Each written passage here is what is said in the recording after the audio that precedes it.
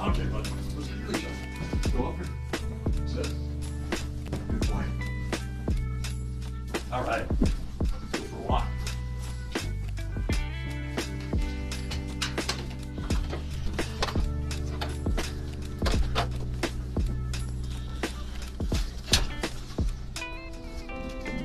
So one thing about xeriscaping, the mother of a neighbor, after I hadn't really been tending to it, I hadn't thinned it out and maybe didn't rake it like it should have been, her mother said, I think Rocky thinks xeriscaping is zero-scaping.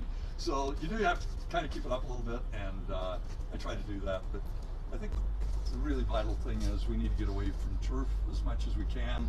We're facing a drought. We're facing perhaps the destruction of the Great Salt Lake because of bad water conservation practices. And we just need both the personal and the social ethic of water conservation. That's what leads to real change.